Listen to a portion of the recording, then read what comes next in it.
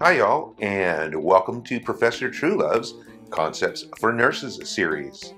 I am Professor Terry Truelove, and in this episode, we will be looking at atrial rhythms, Part 1, where we will review premature atrial complexes, atrial and supraventricular tachycardias, and wandering atrial pacemakers. This is part of the cardiac nursing series. Sources for this episode include Cohn's Flippancy ECG, 4th edition. Atrial arrhythmias are the most common cardiac rhythm disturbances and result from impulses originating in areas outside of the sinoatrial node but within the atria. These arrhythmias can affect ventricular filling time and diminish the strength of atrial kick, a contraction that normally provides the ventricles with about 15 to 25% of their total blood volume. Causes of atrial dysrhythmias include enhanced automaticity, re-entry, and triggered activity. With enhanced automaticity, atrial fibers can trigger abnormal impulses. Causes of increased automaticity include extracellular factors such as hypoxia, acidosis, hypocalcemia, and digoxin toxicity, and conditions in which the function of the heart's normal pacemaker, the SA node, is diminished. For example, increased vagal tone or hypokalemia can increase the refractory period of the SA node and allow for atrial fibers to fire impulse. In a reentry, an impulse is delayed along a slow conduction pathway. Despite the delay, the impulse remains active enough to produce another impulse during myocardial repolarization. Reentry may occur with coronary artery disease, cardiomyopathy, or myocardial infarction. Triggered activity is when an injured cell sometimes only partly repolarizes.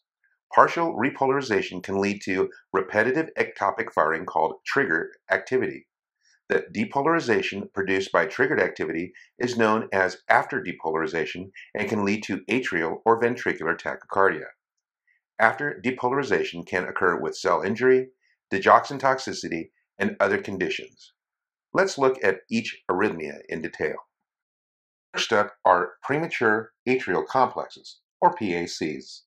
These originate outside the SA node and usually result from an irritable spot or focus in the atria that takes over as pacemaker for one or more beats. The SA node fires an impulse, but then an irritable focus jumps in, firing its own impulse before the SA node can fire again. And we have an example of that here. PACs commonly occur with normal heart rate and rhythms and can be triggered by alcohol, nicotine, anxiety, fatigue, fever, and infectious disease. A patient who eliminates or controls those factors can also correct this arrhythmia. PACs may also be associated with coronary or valvular heart disease, acute respiratory failure, hypoxia, pulmonary disease, digoxin toxicity, and certain electrolyte imbalances. PACs are rarely dangerous in a patient who doesn't have heart disease. In fact, they commonly cause no symptoms and can go unrecognized for years. The patient may perceive PACs as normal palpitations or even skipped beats.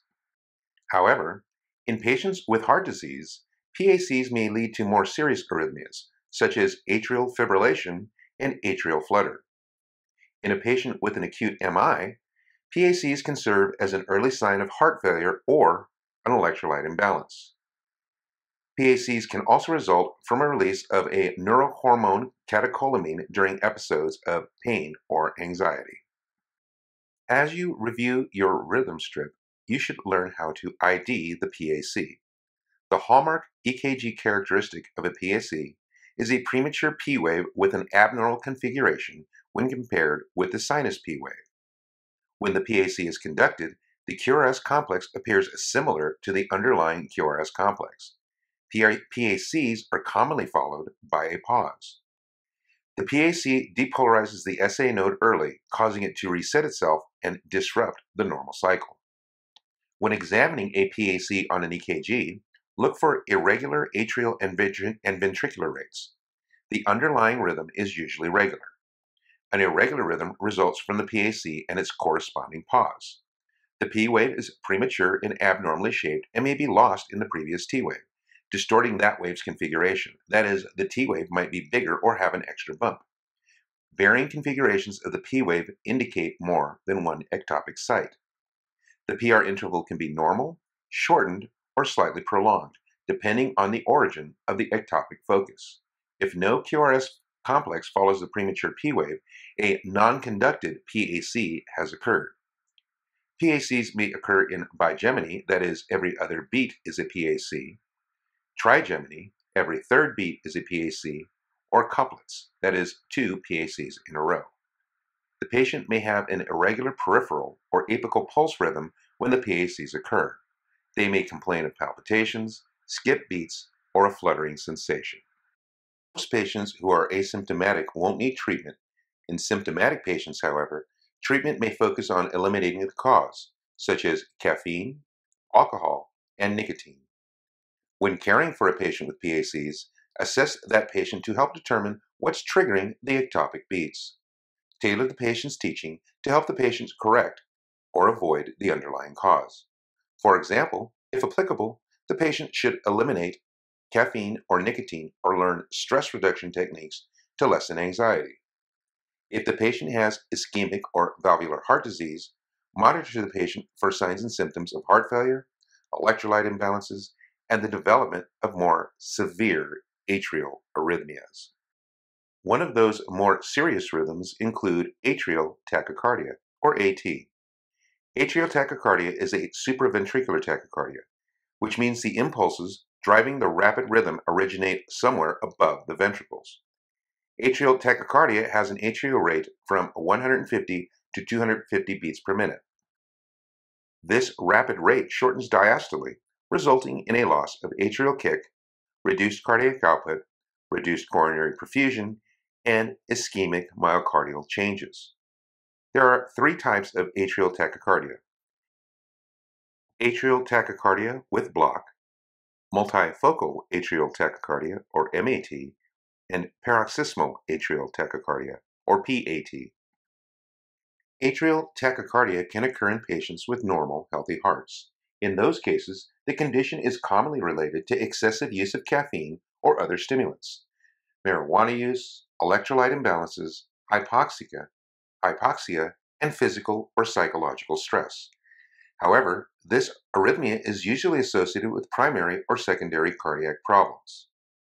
Cardiac conditions that can cause atrial tachycardia include myocardial infarction, cardiomyopathy, congenital anomalies, Wolff-Parkinson-White syndrome, and valvular heart disease.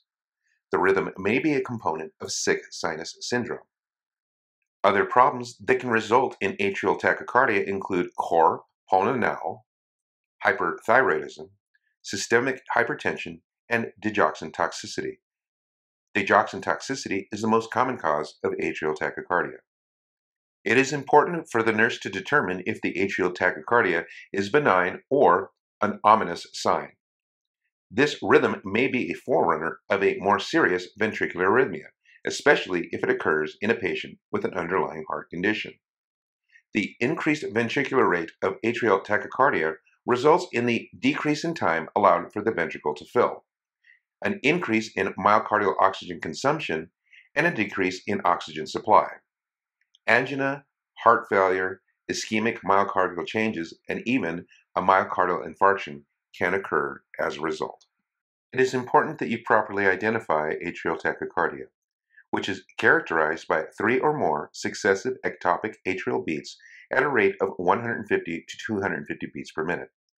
The P wave is usually upright, if visible, and followed by a QRS complex. Atrial and ventricular rhythms are regular. Keep in mind that atrial beats may be conducted on a one-to-one basis into the ventricles, meaning that each P wave has a QRS complex, so atrial and ventricular rates will be equal. In other cases, however, atrial beats may be conducted only periodically, meaning the AV conduction system is blocked. The block keeps the ventricles from receiving every impulse. When assessing the rhythm strip for atrial tachycardia, you will see that the atrial rhythm is always regular and ventricular rhythm is regular when the block is constant and irregular when it is not. It may be difficult to discern a P wave because of the rapid rate, and the P wave may be hidden in the previous ST segment or T wave. Therefore, you may not be able to measure the PR interval if the P wave can't properly be distinguished from the preceding T wave. Interventions for atrial tachycardia depend on the type of atrial tachycardia, the width of the QRS complex, and the clinical stability of the patient. Remember that digoxin toxicity is a common cause of atrial tachycardia, so assessing the patient for signs and symptoms of digoxin toxicity and monitoring serum digoxin levels is important.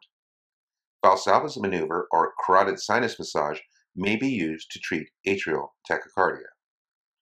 Ironically, drug therapy used may include digoxin, unless, of course, the patient is dig toxic, beta-adrenergic blockers, and calcium channel blockers. When other treatments fail, or if the patient is clinically unstable, synchronized cardioversion may be used. Atrial overdrive pacing may also be used to stop the arrhythmia. This treatment helps suppress the depolarization of the ectopic pacemaker and permits the SA node to resume its normal role. In times that it is impossible or the provider is unable to discern a P wave, it is most proper to call these kind of rhythms a supraventricular tachycardia. Supraventricular simply means that the origin of the impulse exists somewhere above the ventricles. So, by definition, atrial tachycardias and even sinus tachycardias are by definition supraventricular tachycardias. However, we do reserve the term supraventricular tachycardia to a rhythm in which we cannot discern the actual source of the tachycardia. Rapid stimulation of the atrial tissue occurs at a rate of 100 to 280 beats per minute, with a mean of about 170 beats per minute. Because the impulse travels down the normal pathways, the QRS is narrow. Because the rate is so fast, it is difficult, if not impossible, to differentiate the P wave. Because it is difficult to differentiate the P wave, it is improper to label this as a sinus rhythm or an atrial rhythm. Paroxysmal supraventricular tachycardia, or PSVT, is intermittent and it terminates suddenly with or without an intervention. Supraventricular tachycardias are usually treated because of the fast heart rate. They are generally causing symptoms to the patient. Supraventricular tachycardia is treated according to adult cardiac life support protocols, and the treatment generally involves cardioversion or overdrive pacemaking. This strip gives us an example of a wandering atrial pacemaker. Notice the different configurations of the P wave on this strip. In some cases, such as in the left side, they are upward deflecting, while as you get to the right, they start to deflect downward. The wandering atrial pacemaker is an irregular rhythm that results when the heart's pacemaker changes its focus from the SA node to another area above the ventricles. The origin of the impulse may wander beat to beat from the SA node or to other atrial sites or to the AV junction. The P wave and PR interval vary from beat to beat if the pacemaker sites changes. This may happen because of increased vagal tone, digoxin toxicity, organic heart disease such as rheumatic carditis, and may be normal in young patients and is common in athletes who have slow heart rate. It may be difficult to identify because the arrhythmia is commonly transient. Although a wandering pacemaker is rarely serious, chronic arrhythmias are a sign of heart disease and should be monitored. Even something as innocent as a wandering pacemaker is problematic if the patient is symptomatic. On your EKG strip, look for slightly irregular beats because the sites of the impulse initiation vary. The rate is usually normal, that is between 60 and 100 beats per minute, but it may be slower. The P waves change shape as the pacemaker site changes. The impulses may originate in the SA node, the atria, or the AV junction. If an impulse originates in the AV junction, the P wave may come before, during, or after the QRS complex. The R to R interval will also vary from beat to beat as the pacemaker site changes, but it will always be less than 0.20 seconds. Variation in the PR interval will cause a slightly irregular R to R interval. If the impulse originates in the AV junction, the PR interval will be less than 0.12 seconds. Ventricular depolarization is normal, so the QRS complex will be less than 0.12 seconds. The T wave and the QT interval will usually be normal, although the QT interval can vary. As for interventions, usually no treatment is needed. If, however, the patient is symptomatic, the underlying cause should be treated. Monitor the patient's heart rhythm and assess for signs of hemodynamic instability. Also assess blood pressure, mental status, and skin color. Always monitor the patient, even if they do not currently have symptoms. The patient suffering from these type of atrial arrhythmias can either be asymptomatic or be at risk for significantly more dangerous dysrhythmias. That does conclude this episode of Cardiac Dysrhythmias, but wait, there's still another episode, Part 2 of Atrial Dysrhythmias. I hope you learned something today. I hope you come back, and if you do, we'll see you then.